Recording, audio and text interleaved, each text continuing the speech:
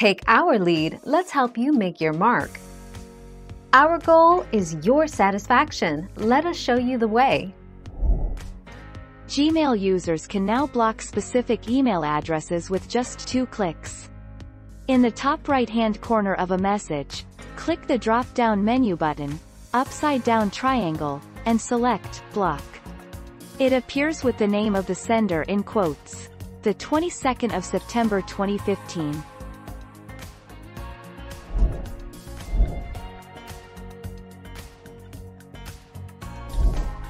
Take our lead. Will the person know you've blocked them? No. The person you blocked on Gmail will not be notified, by Google or anyone else, of your action. Even better, there's no surefire way for blocked contacts to confirm that they've been blocked on Gmail. 22 April 2020.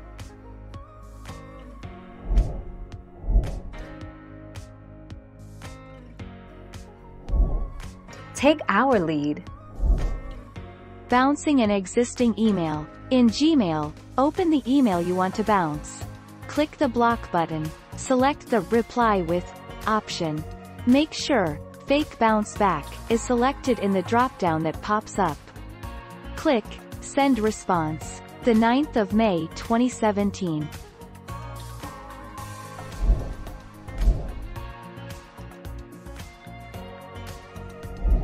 Let's help you make your mark. If a previous email is left on the phone, the next email from the blocked contact still goes to the inbox, but if all previous emails are deleted prior to the next email received from blocked user are removed, subsequent emails do go to the bin. 10 October 2019.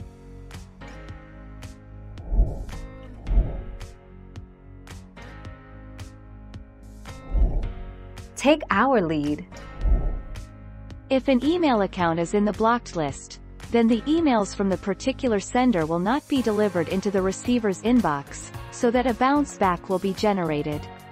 Sometimes, emails will not be delivered due to malicious contest. 4 August 2016.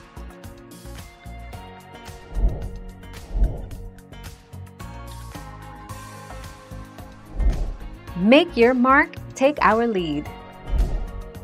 No, the person you blocked on Gmail will not be notified, by Google or anyone else, of your action.